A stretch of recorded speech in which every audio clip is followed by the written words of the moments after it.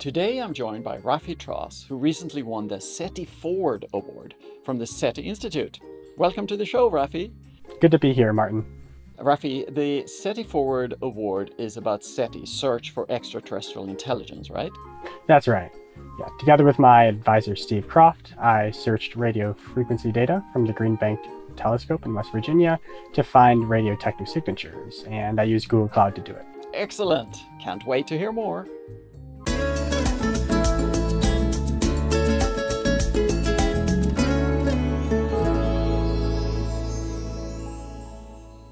You said technosignatures. What does that mean?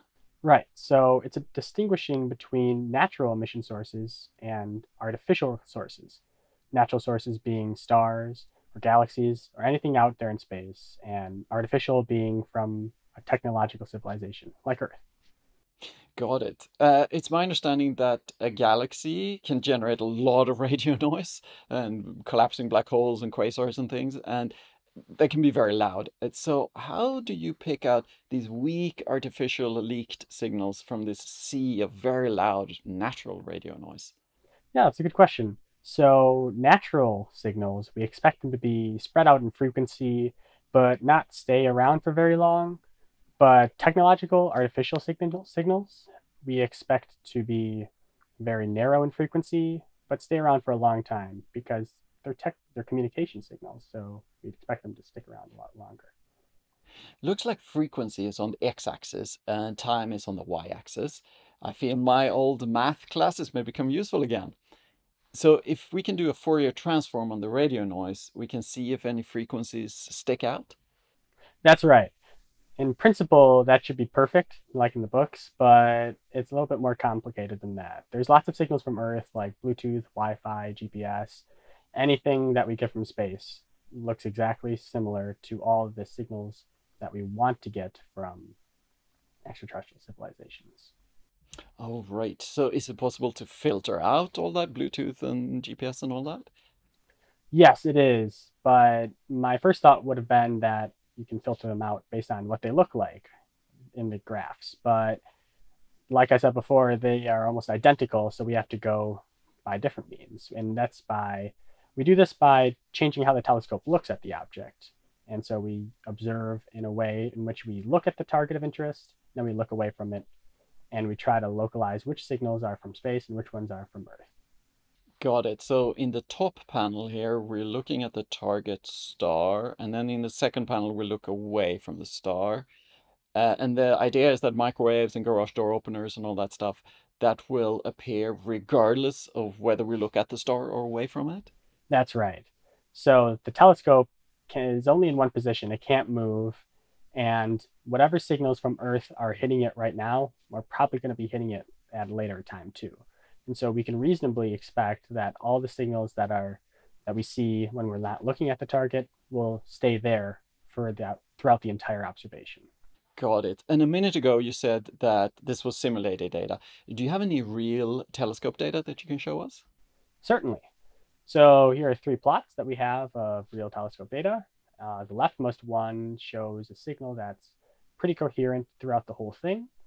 And so we can reasonably deduce that this is most definitely terrestrial because it shows up in all the observations.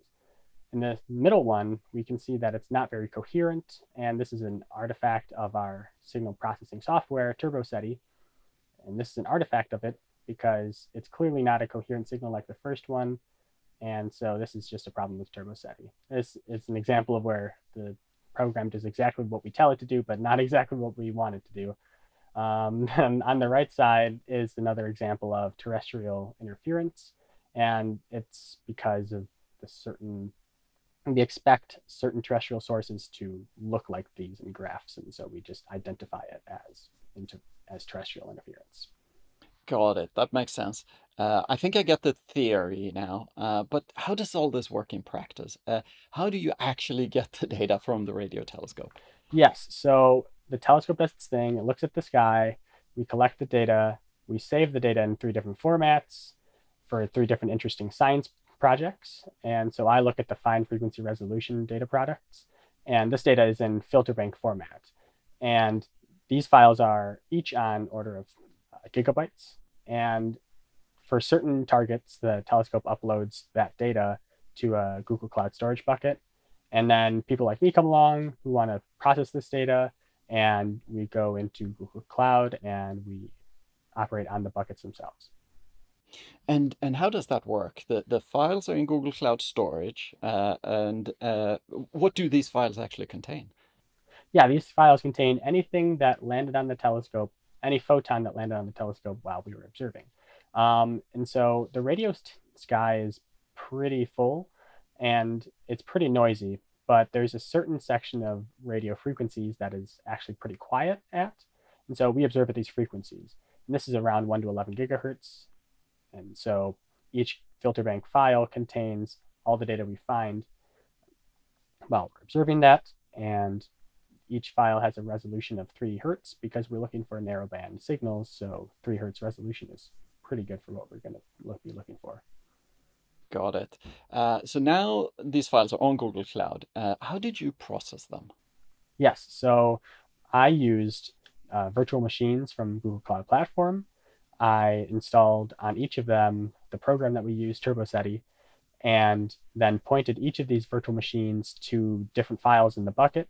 They do their thing. They process for about a week and process about 58 hours of telescope data, and which a week sounds like a long time, but it's much faster than previous studies had.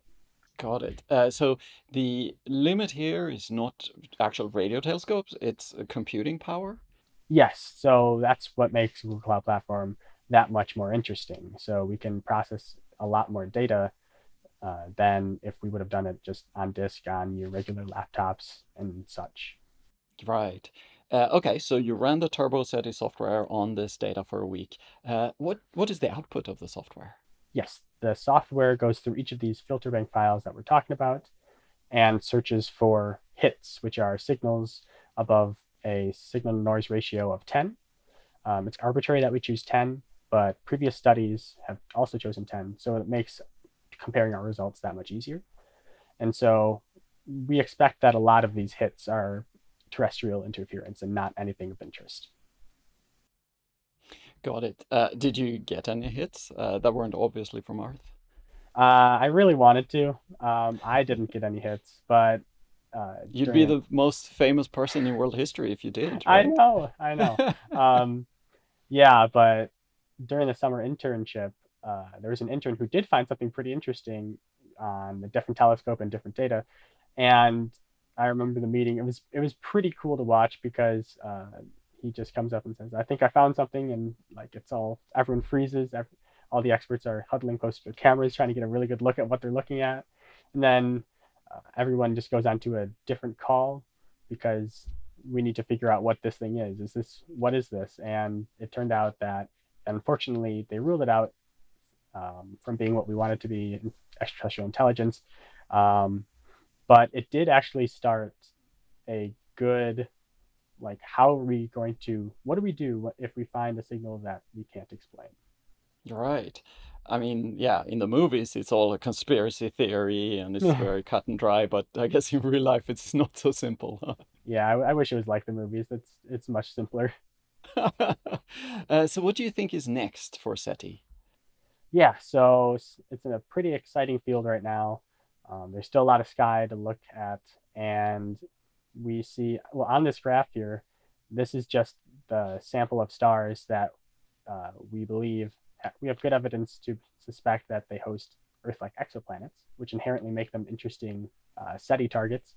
And so the red ones are the ones that I looked at, and all the blue ones are ones that we haven't looked at. And this is an ongoing study, so I'm excited to see the results of that. There's also searching the million nearby stars. There's also searching 123 nearby galaxies. So it'll be the first search for extragalactic civilizations ever. So I'm excited to see those results. Wow. And what are your personal goals, Raffy, now that you've wrapped up this project?